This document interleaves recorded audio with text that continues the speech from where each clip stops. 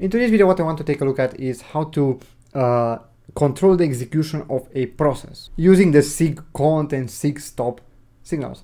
Now, you remember this structure, I think. This is where we just fork a process, we check if the fork succeeded, and then in here we add the code for the child process, and in here we wait for the child process inside the parent process.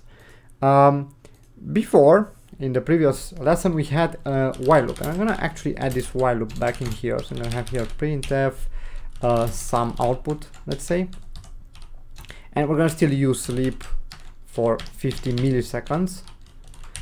And that's all the process is going to do. It's never gonna actually finish its execution because it's an infinite loop. It's while one, and it's just gonna print forever. But I want to actually control whether or not it executes using the parent process, using signals.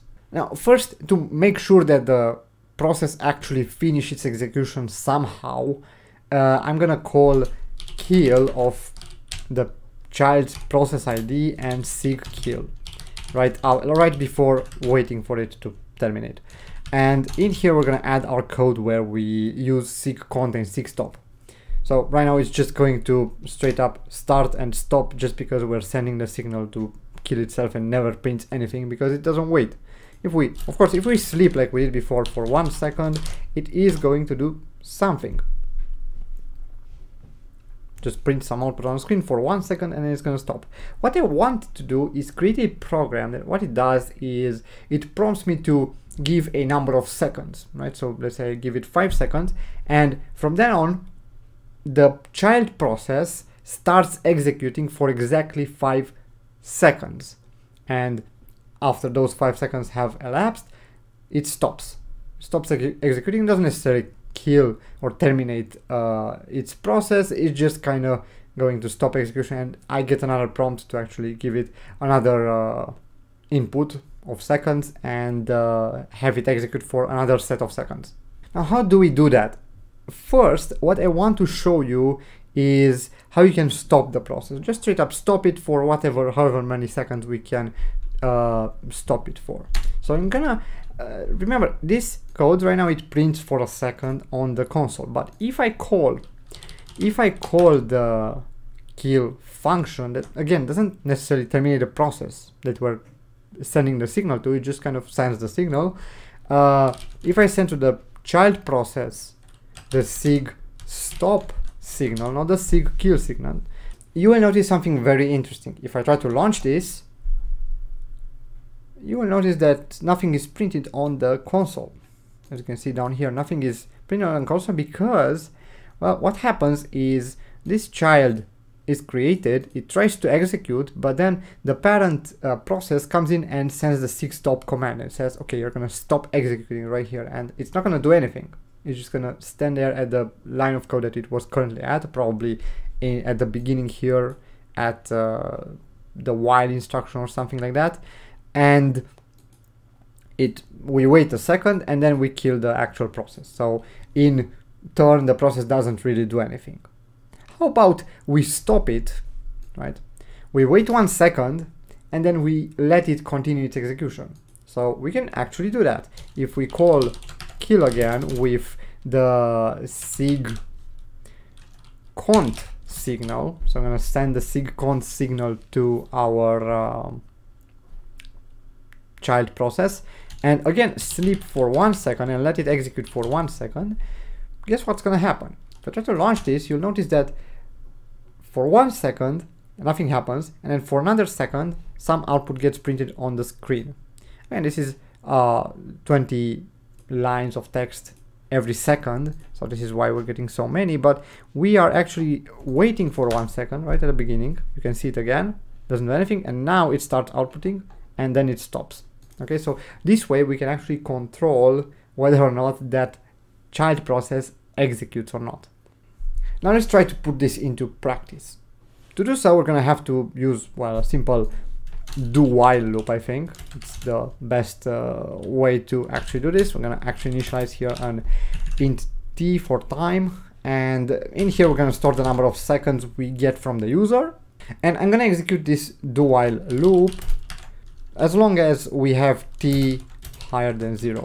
Okay, so if we give it a negative number or a 0, then it should just exit out, kill the child process, because remember, it's still going to be stopped, or it's just going to be stuck in an infinite loop. It's never going to actually finish its execution, and also wait for it to terminate and finish the process group.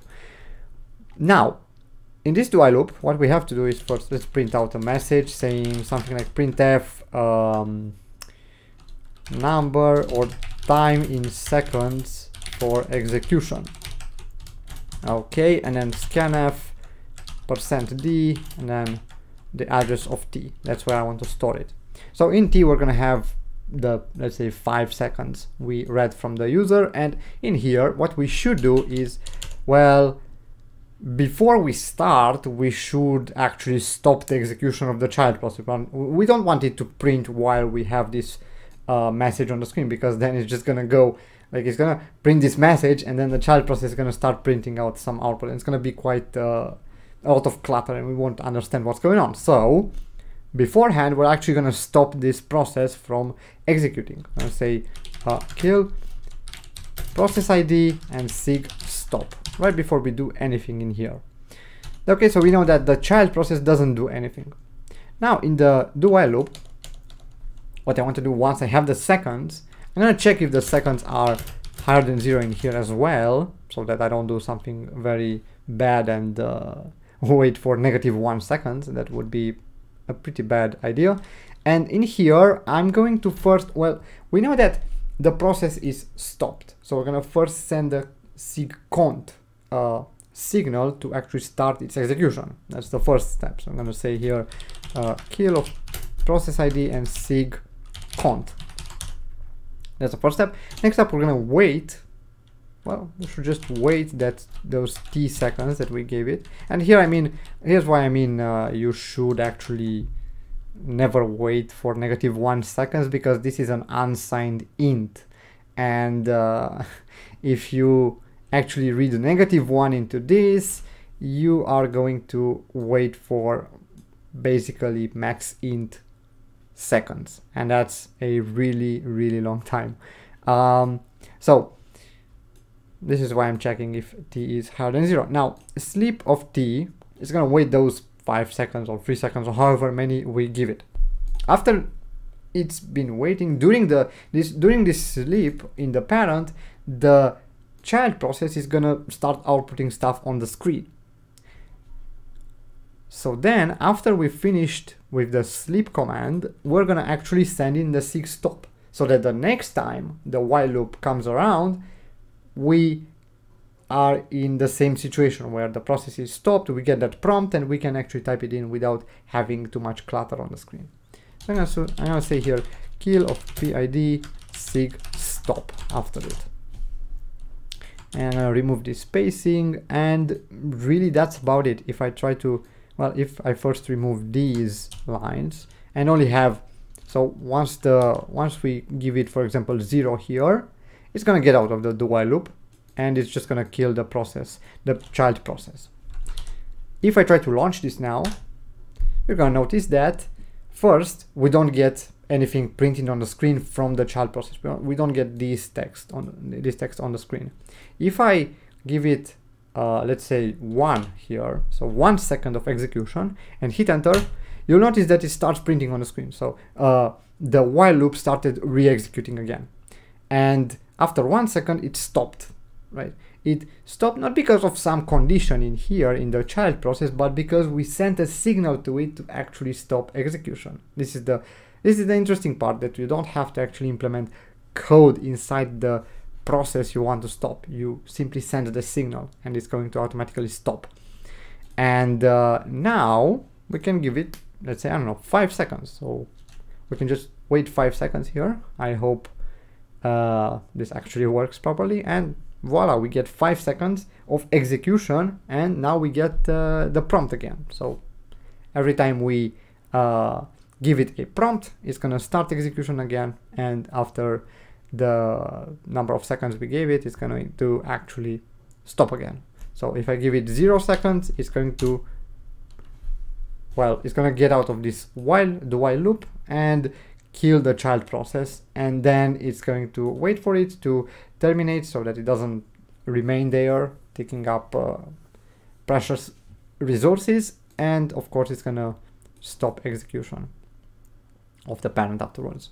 Now, how could this be useful? Well, the key thing here is this while loop. This while loop is sort of, for me at least, it's a placeholder for something more high level. Let's say it is a listener for some sort of requests from a web server or something like that, and it continues listening for data, and at one point you want to just pause its execution so that it does no longer listen for anything, and then you can do your stuff where you, I don't know, just change a couple things here and there, and then you start its execution again, programmatically, I mean.